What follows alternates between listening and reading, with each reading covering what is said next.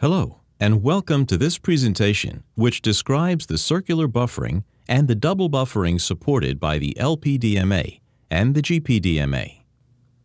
The DMA is used to transfer 16-bit samples acquired by ADC4 to a buffer in SRAM containing 128 samples with minimum software intervention. In order to automatically reload the destination address register with the start address of the buffer, a linked list containing two LLIs is implemented. LLI 0 provides all the required initialization, while LLI 1 only restores the destination address register. The CX LLR register is not updated after LLI 0, so that each time the buffer is full, LLI 1 restores only the destination address.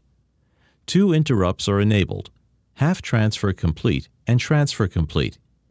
Let us describe the initializations that apply to both GPDMA and LPDMA. In the CX-CR register, interrupts are enabled and the channel is activated. In the CXTR1 register, the addressing modes are selected: fixed for the source address and incremented for the destination address. The source data and destination data widths are also selected: 16-bit half-word in both cases. In the CXTR2 register, the transfer complete event occurs when a block is transferred. The request input is selected. Here it is ADC4, while no trigger is used. In the CX-SAR register, the address of the ADC data register is programmed. In the CX-DAR register, the start address of the buffer in memory is programmed. In the CX-LLR register, the link is configured.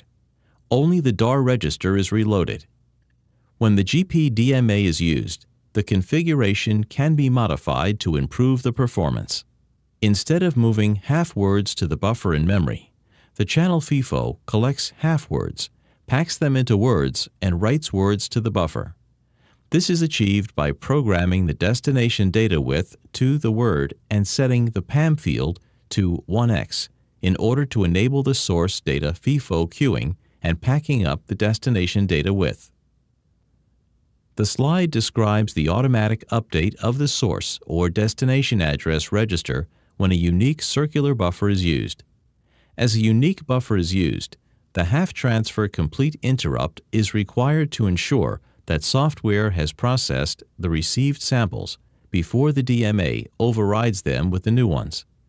The automatic restoration of the source or destination address can be performed by two different approaches.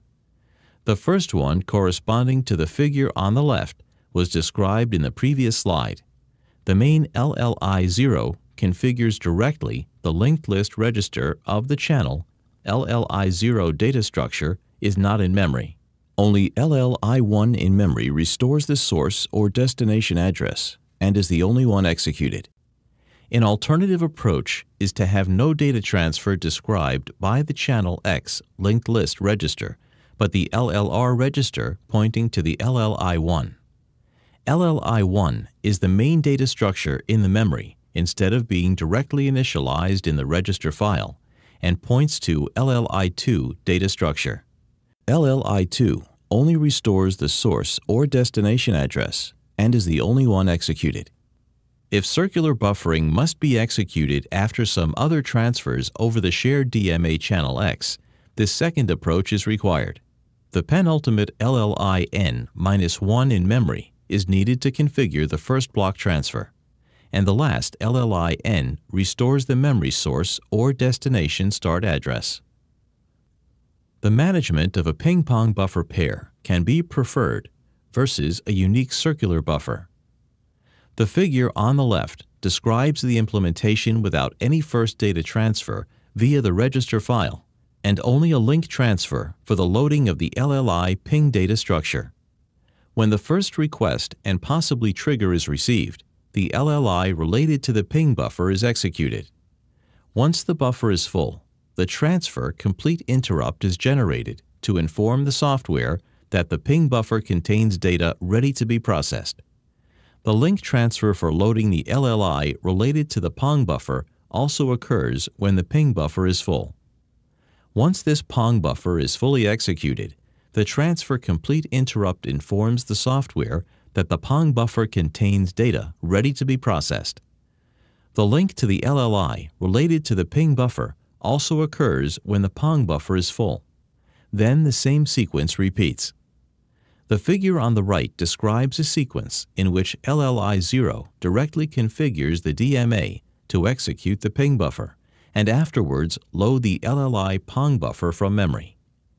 With the double buffer management case, when the PONG buffer is full, a second LLI in memory to describe the ping transfer is always needed.